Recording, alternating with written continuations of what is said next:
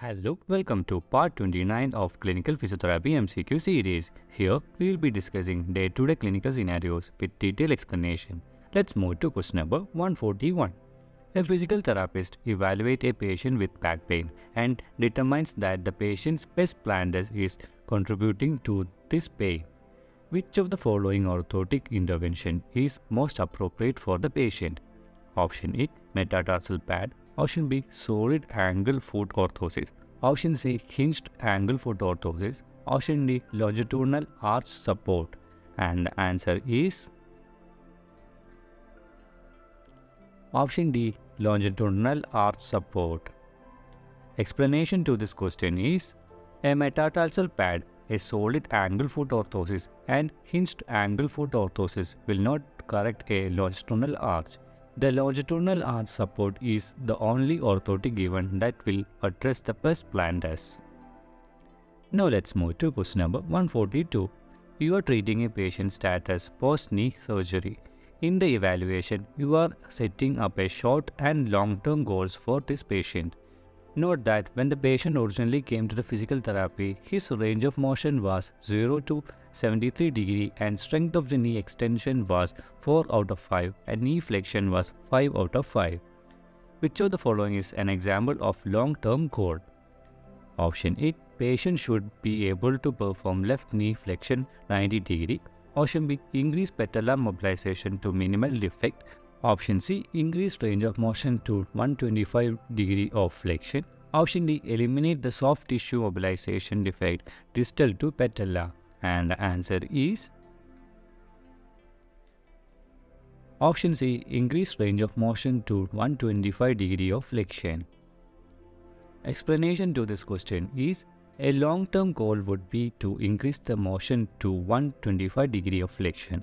The other choices, a patient should be able to perform left knee flexion, increase patellar mobilization to minimal defect, and eliminate soft tissue mobilization defect distal to the patella, are all examples of short-term goals. Now let's move to question number 143. A physical therapist is working with a patient who has multiple medical issues and has just finished chemotherapy. Which of the following test is most appropriate to measure changes in this patient's endurance over time? Option A, 10-meter walk for time. Option B, 6-minute walk. Option C, timed up and go. Option D, maximum VO2 assessment. And the answer is option B, 6-minute walk. Explanation to this question is, the 10-meter walk for the time test addresses the speed more than endurance. By definition, the 6-minute walk test is the only option that addresses endurance. The timed up and go test does not measure the endurance. A maximum VO2 assessment does not directly measure the functional endurance. Now let's move to question number 144. A patient is referred to you with an impingement syndrome of the right rotator cuff.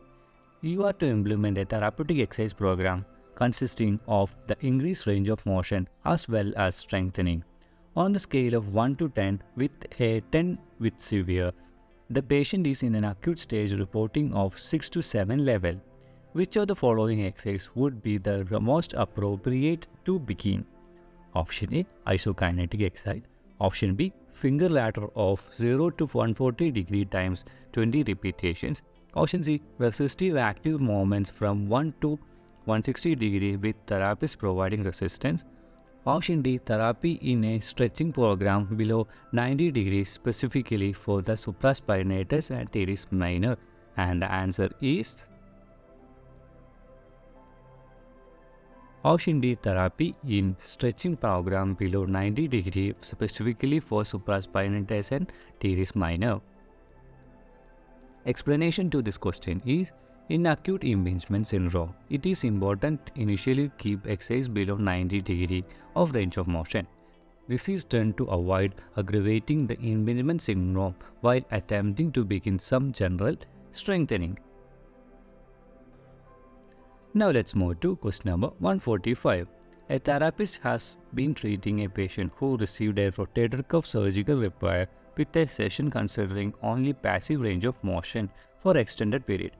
The patient has returned to follow-up doctor visit an additional order to continue the passive range of motion only. Which of the following is the best course of action for the therapist? Option A. Continue the passive range of motion as instructed and call the physician to consult with him or her about the initiation of the active range of motion. Option B. Begin active range of motion within the pain-free range and continue passive range of motion. Option C. Passive range of motion and do not question physician decision. Option D. Perform passive range of motion and any other exercise that is within the normal protocol for this diagnosis. And the answer is Option A. Continue with passive range of motion as instructed and call the physician to consult with him or her about the initiation of active range of motion. Explanation to this question is, it is best to consult with physician because of an extended amount of passive range of motion.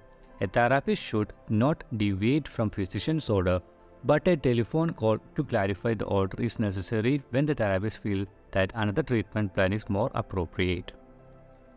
So that's all for today. If you have any doubt, please mention in the comment box. For further learning, keep in touch with the channel. See you in the next part. See you. Bye bye.